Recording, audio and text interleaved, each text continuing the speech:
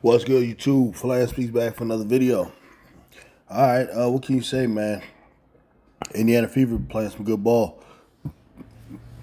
Now we understand that the Atlanta Dream are dealing with some injuries. You had the player Ryan Howard, who was hurt and everything, who just suffered an injury. What was it? Last game, I believe. So we factor that in, but it still doesn't take away from how well the Fever played. And actually, the Fever did beat them already with her. So, we don't do excuses around here. Another game here where Christy Sides has got them playing a good brand of basketball, sharing the ball. A lot of ball movement, passing. Look at the number of assists here. Let's see. 8, 9. 24 assists as a team. That is excellent. That's excellent. Those types of numbers are up there with some of the better teams in the league, and that's what you want to see. Like earlier in the year when they were playing that other strategy, they would be around 15 assists. You're talking about 23, that's really good. That's good for the NBA. You're talking about 48-minute games, so that's excellent.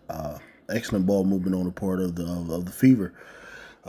Nalyssa Smith chips in with 21 and 9. Aaliyah Boston, solid 10 and 10 rebounds.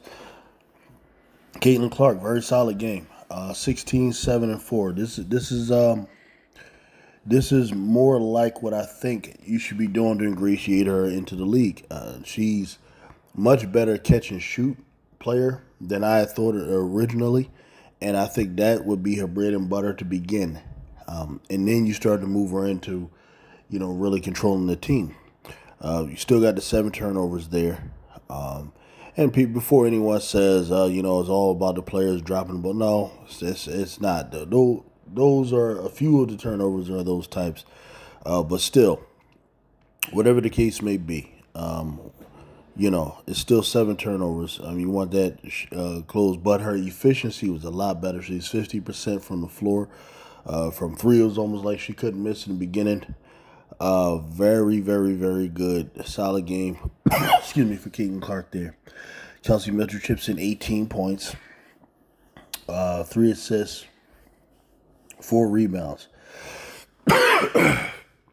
Samuelson, Katie Lou comes off the bench. Provides 10 points. Very good. Very good there to get 5 from Hull and 4 from Wheeler. Fever can keep this up. They're looking like one of the hottest teams in the league right now.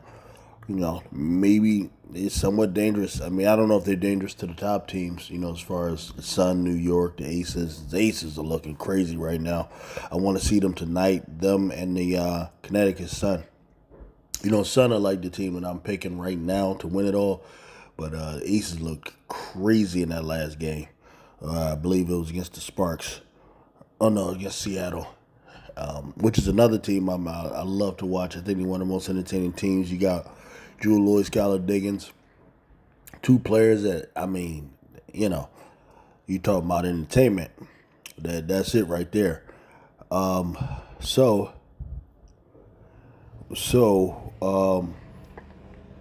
Getting ready for that game.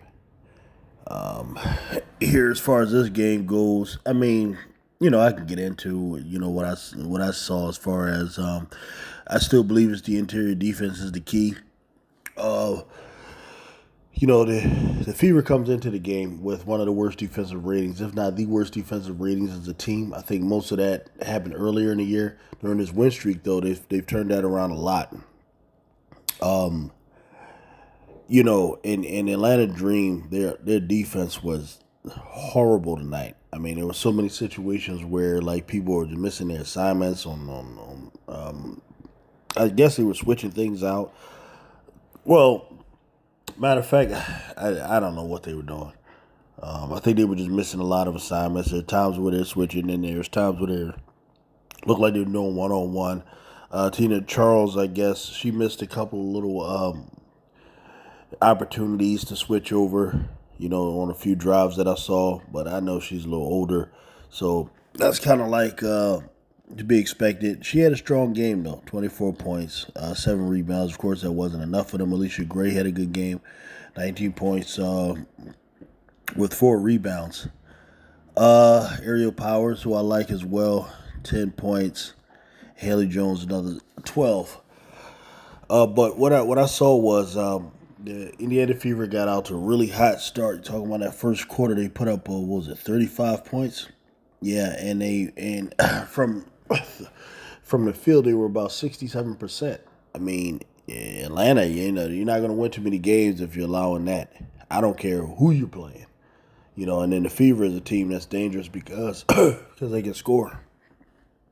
And I'm looking at backcourts that I've watched so far, and from what I've seen, and like I said, I'm still learning the W. I can't speak on it like, excuse me, wow, I don't know what's going on. This cough, like some of the YouTubers out there, but as I'm learning, but from the backcourts I've seen so far. You got to start thinking about maybe Kelsey Mitchell and Caitlin Clark being a possible top 5 backcourt in the league. I still think the best backcourt is what the Aces have. Whether it's the combination of Plum and Gray or Jackie Young and Gray, whichever way you look at it. I don't know if I guess Plum is usually usually the two. Shit, even if you go with Plum and Young, I still think that's just probably the best backcourt because Jackie Young, from what I've watched, is probably it's just the best 2 guard or forward I've seen. I know she's supposed to be running the point, but I don't see her as a point guard. She's more like a 2 or 3 to me. But she might be the best I've seen. You're talking about both sides of the floor. She can get you about 21 or a night. Some nights go off for 30. Got 3-level scoring, and she's a lockdown defender. So far, she's the best I've seen. That's a hell of a backcourt. I think that's the best. The second best backcourt I would probably go with is Seattle. You're talking about Skylar Diggins and Jewel Lloyd. Jewel Lloyd is one of the most skilled, twos I've seen in this league. In women, period. I mean, she kind of reminds me of Maya Moore or Cynthia Cooper in terms of skill and unbelievable talent. Skylar Diggins, as we know, one of the best point guards in the league, but that can also score pretty well. I would say their backcourt is probably 2, in my opinion. Third, probably had to go with either what they got in New York and Escu and Laney Hamilton, maybe, or Tarasi and Copper, maybe. It could be 3-4 out of one of them, 4-3. And then the next spot, you might have to think about Mitchell and Caitlin because they're playing well now. Like early in the year, it didn't look that way because it didn't look like they played well together. But now, they look like they might be in that spot. If I'm wrong, someone correct me. I don't know.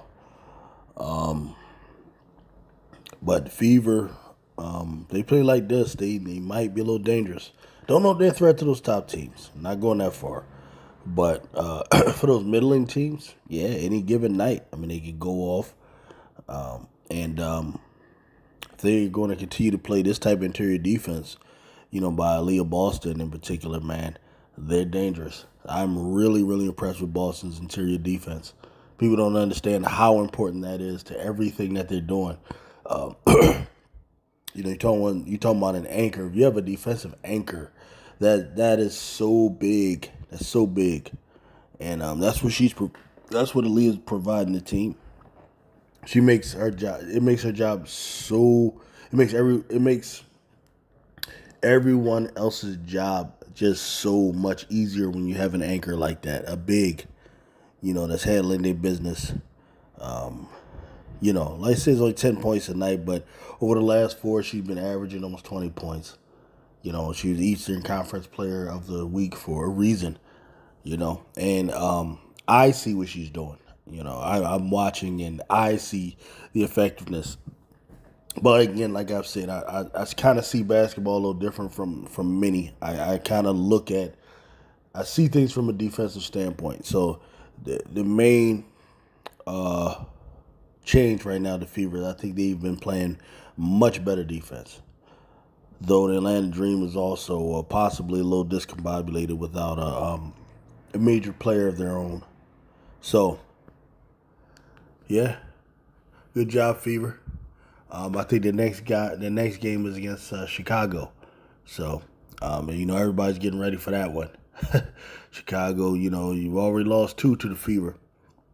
Let's see what happens now. They're finally in Chicago, so I don't know. This is gonna be a good one, So I'm about to get ready for this Aces and Connecticut game.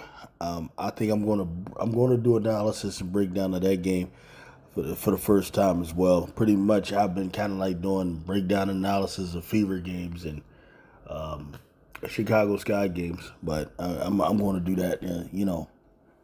Got some of my favorite players to watch: Carrington, Jackie Young, Plum, Asia. Alyssa. This is going to be a war. So I'll get with y'all after that game. Peace out.